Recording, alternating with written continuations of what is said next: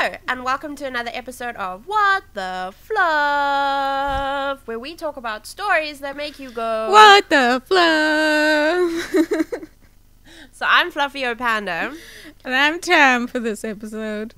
Nothing exciting today? No, not today. The color is enough. Okay. Sparkly. Tam Sparkly Collar.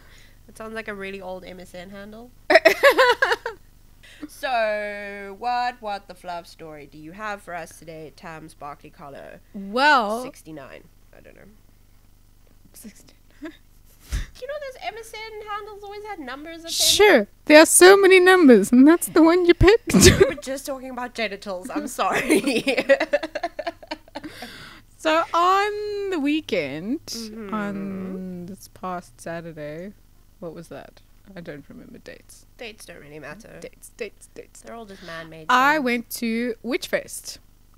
Please explain which what Witchfest is. Is a alternative music festival, one-day alternative music festival, organized by Witch Doctor Productions. It was originally only in Joburg, and it was designed to be like a 3-day camping festival, but those kind of festivals, as we know, are incredibly expensive to do. So what they did this year is they had a 1-day festival, one in Joburg and one in Cape Town.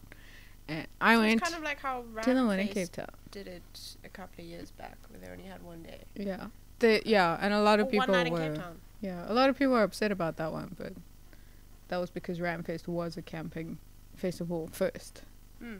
So Well, I mean, the following year was then camping, and the following year was then camping, and then the following year was postponed forever. and then it died. So it was amazing. I loved it. It was great. But the only thing that I kind of have about it, besides the fact that I'm still broken from it, that's why I'm wearing the collar, to keep my head up, is, I don't know if you've seen this before, which I'm sure you have, is kind of the attitude sometimes of the international bands, and that sometimes the local bands are actually better than the international ones. Ooh. So if you went to Wishfest, if you know about it, then you'll know which international bands I'm talking about. But I'm not going to say them here. But just the local bands seem to want to be there more, and were more interactive with the crowd, especially Borgasm, which was great. Oh, I love They them. were fantastic. They're awesome. And Infanteria was awesome as well. Oh, but Infanteria is always amazing. So, and I mean, there are tons and tons of other bands that were there. Devil Speak, check them out. But when it got to the international bands, I don't know if the audience was just tired by that point, because there were so many bands on the bill to watch. Literally, the turnover between bands was amazing. Like, the crew that they had was insane. Like, So did it start off with like local, and then when it got to nighttime, it was an international? yeah. Yeah, no, people were tired. So, but then also the international band, just their attitude of one of the bands in particular was kind of like, they basically said to the crowd that we don't do encores, and if you ask us for an encore, we're just going to walk off the stage. And I was like, What? okay, excuse me, like, wasn't gonna, Who but do you think you are? you know. Damn. I mean, as my boyfriend said, it's like, you don't even have to plan an encore. You can literally just cut your set one song short and then go off and then come back on again. Like, it's really not that big of a deal. So that kind of just made me go like, what the fluff? What? But like, why would that be a thing though? Like, I don't understand.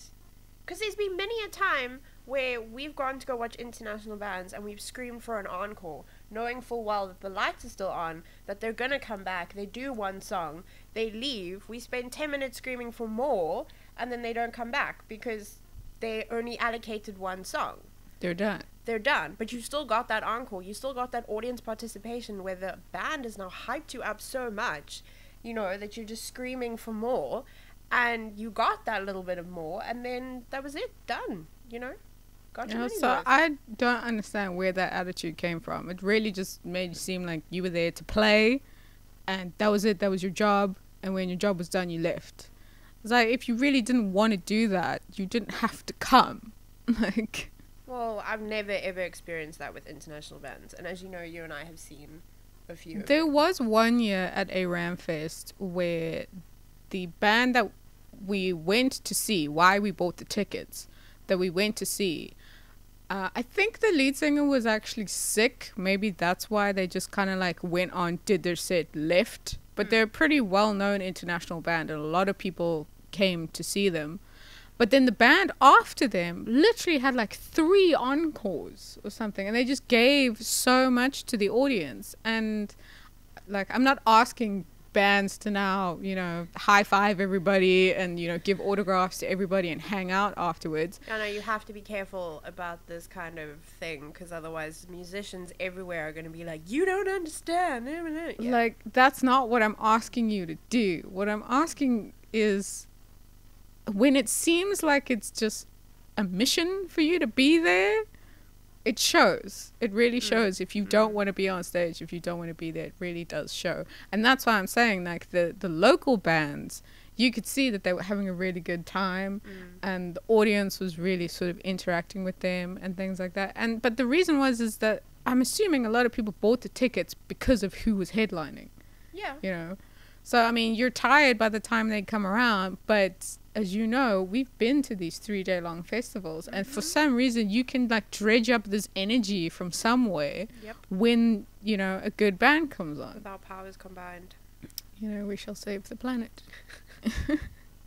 So that was my kind of thing of like, really? Really?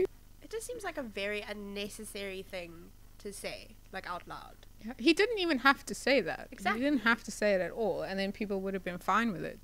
You know, but now because you said I'm not going to do it, then, you know, people are like, well, fuck you. Well, speaking of fuck yous, my personal what the fluff today is something that has made me go, English, WTF for weeks now, probably even months at this point. But it's the whole pineapple pizza debate. Yeah, that I'm not getting. I'm like, who cares? If you don't like the pineapple, keep it off the pizza. I know some people are allergic. Yeah, but then don't eat it. And if you like pineapple on your pizza, then eat it. I personally like it. I'll eat it if it's on there. If it's not, I'm not gonna try and find some. Ooh, excuse me. So I promise I'm not phoning it in. So this whole pineapple pizza debate has had me befuddled for so long, because, you know, in my opinion, there are other things that should not be put on pizza. Like, for example, there's a local restaurant here, local franchise, that has a breakfast pizza which has egg and bacon on a pizza. For me, that's not pizza. That's an abomination. But, you know, if you want to eat it, eat it. Free choice, all that jazz. I also don't understand why people put seafood on pizza, because then you can't eat it cold the next morning. You'll die. So Gordon Ramsay, has apparently put an end to this debate. The chef hath spoken is the tagline for this article, which I thought was quite cute. So basically, he was doing a talk show called The Nightly Show. He was hosting it, and he was ordering pizza for him and everyone in the audience. And he was asking, what does everybody want? And one person said pineapple, to which Ramsay, that's his name, said, you don't put fucking pineapple on pizza. And then he went, what the fuck are you doing? That has apparently brought the pizza debate to a close for 2017. And I just kind of feel like, why is this such a thing that it made headline news for a major English newspaper? It was like the dress of last year, early last year. Year before. Year before, where people are like, is it blue? Is it gold? Nobody cares. Apparently a lot of people did, but a lot of people did. I'm like, it's blue, okay? But apparently that actually had like a whole science thing behind it as to why certain people saw different things for that dress. Yeah, that part was interesting, but, you know, people... For about 2 seconds, CEO's awake. No, CEO's out again. If you go onto our Instagram, which is at WhatTheFluff_show, you will see what we mean by the CEO. She's working so hard today. We're so proud. So I personally don't mind it. Like, if somebody hands me a slice of pizza and it's got pineapple on it, I'm not going to pick it off. I'm going to eat it. But also, like, I don't give a sock if, like, I'm offering you pizza and it has something on it and you then pick it off. Like, that's fine. Don't care. You know, like, I personally love banana on my pizza. Don't like it. See? But it's not going to cause this ginormous rift where people are now going to do, like, little cartoons and things. Show is cancelled. It's over. It's done. Done. Over the banana on the pizza debate. Because people are like, you can't have fruit. You can't put fruit on a pizza. And I'm like, what do you think Watch tomatoes me. are? You know that tomato base that you put on that pizza? What is a tomato? Exactly. It's a fruit, ladies and gentlemen. So yeah, so that was my personal what the fluff. But another thing that made me go, not even what the fluff, it literally made me go, what the fuck? Like, as I read the title. Yeah. They've invented a car for women. So what have I been driving this whole time?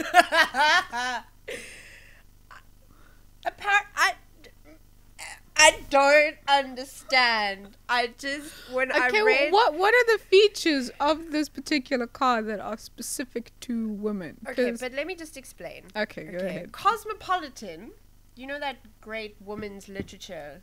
Yes, that beacon of journalistic truth. All about, sex tips and lip gloss. Remember when the sex section was sealed? But I was going to say something, but my parents are probably going to watch this, so never mind. Sorry, parents. So what's in the car? So Cosmopolitan and Seat, right? You know that car brand that has the funky little S on the grill? Yeah. So they've created a car specifically for women, which has taken them 2 years to develop. That quickly? Really? Yeah. Okay. Yeah. So... Because, women are never satisfied.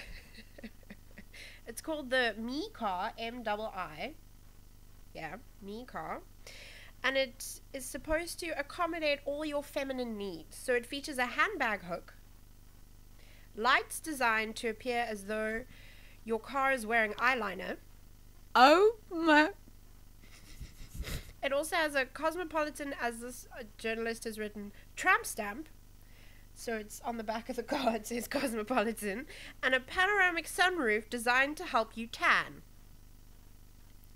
So that you can get skin cancer while you're driving. So that has clearly met all my needs as a woman. Like, that's... Are those the everything. Only features Yep. that are different to a normal car? So Cosmopolitan said that they want something that's agile and easy to park and drive.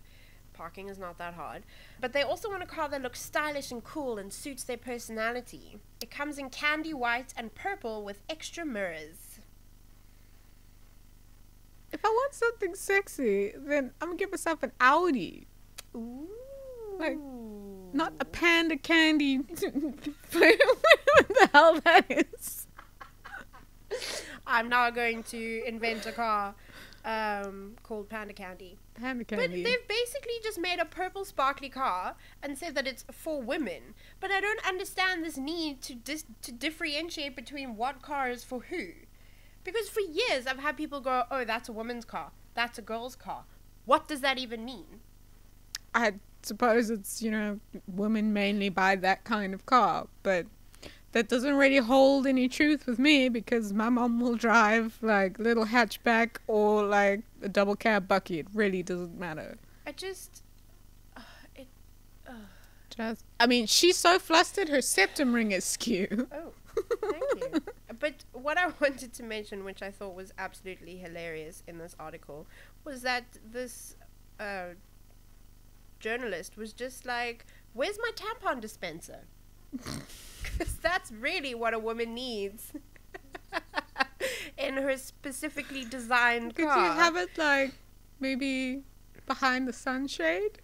So, that would be hilarious. You say like your boyfriend has to park the car or something when he's going to the shop. Pulls it down, just tampons just come raining down. Of various, densities and sizes because, women are... Or, it's like here on the center console or something. And he's like trying to like put the volume up or change the station, pushes the wrong button and... everywhere. Because that's it's what funny if you women could need. get like pads and panty liners in there as well. No, that would be in a different section. Can you imagine the look of this from the outside, though? If somebody's walking past the car, then there's this guy just like, help! Pressed up against the window, just being like, I can't get out, but I'm getting a tan. And then the eyeliner just turns on and off because he's trying to... Yeah, Cosmo, that's what we think of your sparkly purple car. That's going to be a hit. Well done. So, Dan, do you have any other... I do have one more that kind of made me go, what the fluff? Or it's kind of like more like, what the... Because I'm sure you've noticed this phenomenon, what's happening to us. That seems to be our word of the season. Phenomenon. Phenomenon. So basically, when you're a kid, you can't wait to be an adult, right? Because you could do anything that you want, apparently. I still can't wait to be an old lady. Because then I can I tell think people that's what gonna to do. be and that's then- gonna be really, really fun. Because you can have like pink hair. Anyway, I digress. But you already had pink hair. I've had all the colours. She's just gonna go like dark brown when she's an old lady. So when you're a kid, you want to grow up to be an adult, right? And being a kid, it's a very sort of short space of time where a lot of things change. So you're a kid, and then you're a preteen, and you're a teenager, and then you get to your 20s, and you're an adult, apparently. So a lot of young stuff. adult, and then you're an adult, and Yeah. then you're middle-aged. So a lot of things happen in a very short space of time. And then you think when you're an adult, it just sort of like plateaus. That's what you think, right? And then you're just boring and old forever. And then when Okay, you hit 60, you just go... You're depressing me now. Anyway, so I didn't realize this. I don't know if you felt it as well. But apparently, from about the age of 25, everything starts giving out. Yes, because you stop. It's at that point that your body, like, you stop growing almost. If I've got that correct. Yes. So literally Especially for from guys. cells stop regenerating. Especially for guys, you stop And about 25. At 25 is when you start to die. Yes. Yep. Very rapidly. I can tell you from personal experience, it's not 28 for women. So it's No. basically at 25 is when you start getting 2-day hangovers. You make that weird noise when you bend over. And get up out of chairs. Yeah. And everything is clicking all the time. I don't know what it is or what I've done, but my back clicks, my knees click, my fingers and my wrists and my elbows and my shoulders. I'm sure we have an audio somewhere of my shoulder clicking. Yeah. That That's like in one of our episodes. my That neck was clicks. terrifying. all the time. Even my toes are clicking. I don't know what happened. So that just kind of made me go, what the fluff? Because you have this idea of when you're an adult, like you're an adult for a very, very long time, and then you're old. Nobody tells you that it's like a very sort of short burst in about from like 21 to 23 where you're like invincible, and then it just goes down. That's basically what it is. And I was like, what is happening? My neck is still sore. It's Wednesday. Witch Fest was on Saturday. It's still sore. When I was 21, like... Oh, that would have been nothing. Nothing. Like, that was like an afternoon. Mm. That was done. I'm But like... I met you when you were 21. Yes. And I was invincible. So I was 19. So I was more invincible than you were. But you were still getting up at like 6 o'clock in the morning. Because I had 10 o'clock lectures because I was an idiot because I Yeah. chose those ones. Yep. And I used to walk there as well. Yeah. Uphill for a whole year for Nope. no reason. Can't make me. Nope. And then last but not least, before we get to our international caller, All the way from Zimbabwe. all the way from Zimbabwe, our international story, just one from South Africa, is that domestic rhino horn trade has been legalized. What? Just in South Africa. Yes. This happened earlier in the month. That's not a good plan. No. So the Constitutional Court has ruled that rhino horns will be able to be bought and sold legally in South Africa for the first time in 8 years. Apparently, the Department of Environmental Affairs has been appealing against this for years now, since 2009. And yeah, they've made it final. It's now possible to legally sell rhino horn in South Africa. Obviously, the international trade is still illegal. But yeah, a lot of people are saying that this is just going to increase poaching. Yeah.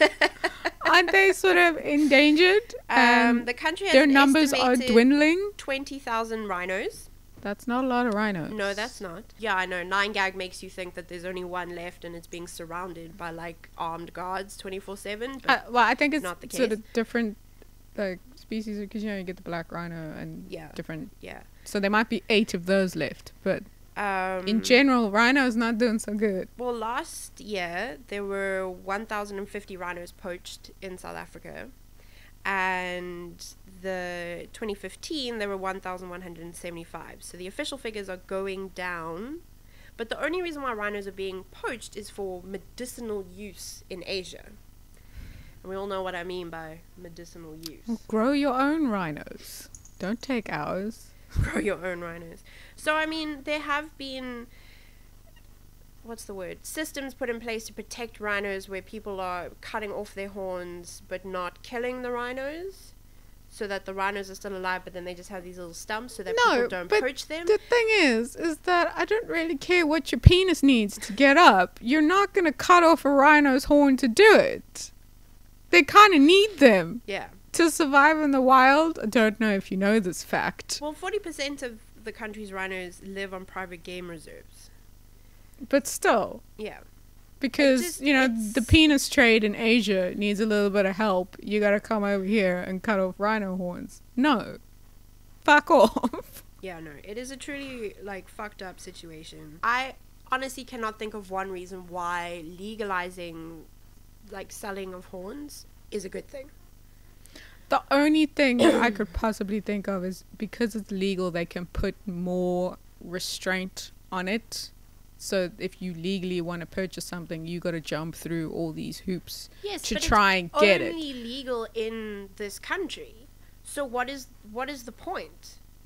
Because it's just going to be illegally smuggled into Asia anyways. That's what I don't get. That's the only thing that I could think of, is that if it is legal, so like legalizing marijuana and stuff like that, you can put taxes on it and all these kind of different things. But as I said earlier, I don't care what your penis needs. Fuck off. She says that to her boyfriend all the time. No, I don't. So, yeah, those are our What the Fluff stories for today. And next up, we're going to be talking to our friend Darth Pixie. Woo! All the way in Zimbabwe. Sorry, where is she? Zimbabwe? In Zimbabwe, to find out what story she has for us. Hey guys, so my What the Fluff story is from Slovenia, where a company, with the assistance of a computing professor from the University of Maribor, has created interactive tombstones. They're a new and pretty unique at this point way of celebrating the lives of the deceased in the 21st century. So these interactive tombstones are 48-inch screens capable of displaying scrolling text, pictures, and video files. There's also apparently a plan in the works to create a smartphone app that you can use to stream audio files from the tombstones. According to Reuters.com, these tombstones are pretty plain when no one is around. They display the name of the deceased along with dates of birth and death. However, if you stand in front of them for a few seconds, they, for lack of a better term, come to life and you get a display of digital content. It's pretty awesome. And another great thing about the tombstones is they're both weather and vandal proof. Unfortunately, the tombstones are also pretty pricey. You'll be set back about 3,000 euros, and after a pilot program of a sort at one of the cemeteries on the outskirts of Maribor, which is Slovenia's second largest city, there also seems to be a waiting list for the tombstones. So if you don't have the time or the funds to get that particular type of tombstone, there are other types of interactive tombstones that you could probably get. Some people a few years ago got the bright idea to etch QR codes onto tombstones so that when you scan them, you're taken to websites showing the biographies of the deceased, and you can even share links to those websites on social media. It definitely gives you a list of options, and it's something to think about. I know for a fact that, when I inevitably kick the bucket, depending on how far interactive tombstone technology has advanced, I might want something that has, a few holograms, maybe a smoke machine, get some eerie fog going, zombies shuffling out of the darkness, It'd be pretty fun. I'd like to scare people when I'm dead. It would be really fun. So guys, thank you so much for tuning in and watching I have our a pen. I have episode pineapple. of What the Fluff. I'm gonna go pineapple stitch pen. Tam's mouth Apple shut pen. in a Pineapple truly What the Fluff pen. way. I'm gonna cross stitch it shut. Pineapple pen. But as always, guys, you can find the links to all of our social medias and things below. And yeah, we'll see you next time with more WTF stories. Okay, bye. Bye.